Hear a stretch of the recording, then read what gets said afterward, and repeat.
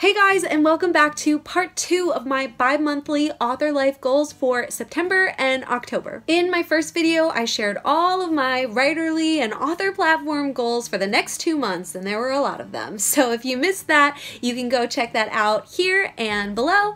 But in this video, I'm going to take all of those goals and somehow schedule them and make sure I'm going to get all of them done by using my bullet journal. As I shared in my last video, I've been working with author coach Jade Young, and she's been helping so much and has given me the tools to set up everything I'm going to show you. So I will be linking her program below if you want to check that out. But basically, besides helping me set up all of my goals, Jade also helped me nail down actual deadlines for literally everything, which during this process we found out was something that I really struggled with, that I didn't even know I struggled with. And along with that, we're also working on figuring out weekly and daily routines that balance my author life with my personal life. Want to see what it looks like?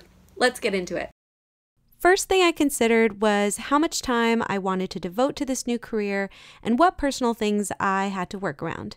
So even if you can't do author things full time yet, notice I say yet, you can still use these same principles to schedule your own time. For me, I basically decided that weekends were for my husband, church, family, and vacations.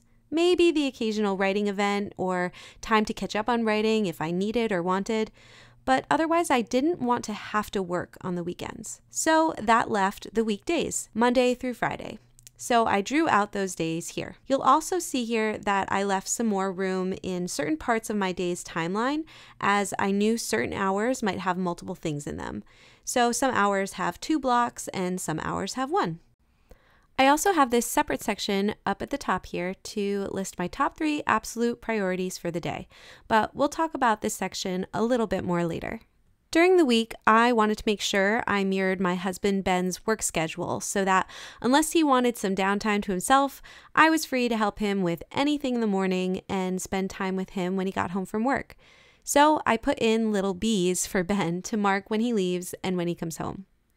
By the way, while I do outline the days, times, and lines in the spread in pen, I usually write all the other details in pencil so I can easily adjust my schedule if I decide something works better in the future. And also so I can correct mistakes like this one I just made. But I decided to work out everything in pen here so you can read it easier in the video. I also needed to write down when I would have lunch because God knows how many times I've been in the zone and forgotten to eat during the day. And I also wanted to know when I would make dinner and make sure that cleaning happened because again, I can get laser focused and before I know it, the day is gone and everything I wanted to do for the household just didn't get done. Oh, and I also really wanted to note my morning routine as it helps me start out the day with the right frame of mind. I'm not going to go in depth about my particular morning routine here because I want to get to the fun goals part. But if you'd like to see a video where I talk about my morning routine and how to create an effective one for yourself, let me know in the comments and I'll definitely make that video too. After highlighting all these things in purple so I could see all the white space time that was left that I really had to work with, and after talking through some ideas with Jade about how to schedule the time I had, I then set up time blocks to do certain things each week that would help accomplish my goals. Here, you'll see me mark down that I wanted to start each day with my bullet journal, or booho as some call it, to set up my to-do list for that particular day. And then I also noted a section at the beginning of the day when I would be posting on YouTube, Instagram, etc., and answering messages from the day before. I'm not 100% sure this daily to-do will stay at the beginning of the day, but for now I decided I'd like to do it in the morning so I could have the rest of the day for other things. Other blocks you'll see me insert are for things like long-term planning and dreaming, which I definitely wanted to include as I never want to get into a rut of just maintaining what I'm doing week to week, but to always have designated time to dream and plan for that future book or project. Obviously, there are also whole blocks of time solely dedicated to whatever book project I'm working on at the time, and what I do during these blocks will depend on what part of the book process I'm in. Some months I will be drafting, others editing, maybe going through beta readers, or querying. Most of my other time blocks you'll see here are for content batching sessions, which are for filming and editing my videos, as well as writing all of my video scripts, blog posts, and Instagram posts for the following week. My goal right now is actually to try to create 2 weeks worth of content during these batching sessions so I can devote even more time to working on my book. But in the future, I might also try committing 1 whole week each month to batch a month's worth of content, and then keep the other 3 weeks of the month to purely writing and posting the content I created.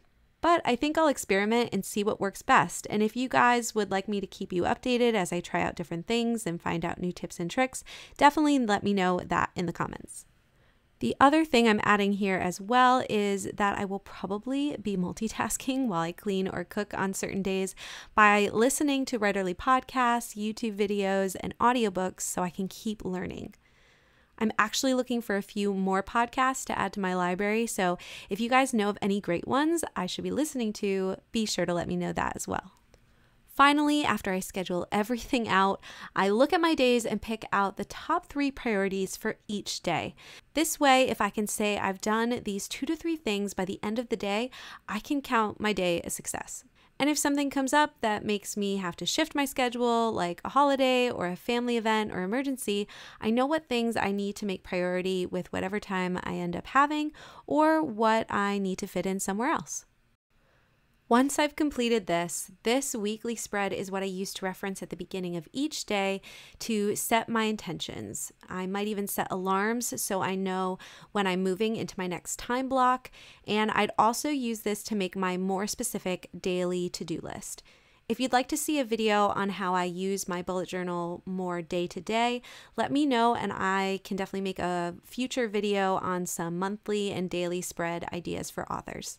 In the meantime, I do have another bullet journal video on a different channel of mine that shows more of a daily spread idea I was using for a while, so I'll link that below if you'd like to check that out for now. Well guys, I hope that was really helpful, and whether you are a full-time author or you have a full-time job or a part-time job or you're at home with the kids all day, whatever your situation, I hope this at least gave you some principles where you feel like you can look at your present schedule, identify where your free time is, and then purposely plan that free time to get some writing done and get your author platform off the ground. If you enjoyed this video and would like to see more productivity tips from me in the future, definitely let me know that in the comments and give this video a like, which also supports my channel in a big way. That's all I have for you guys today, so happy planning, set those goals, set that schedule, and until next week, happy writing.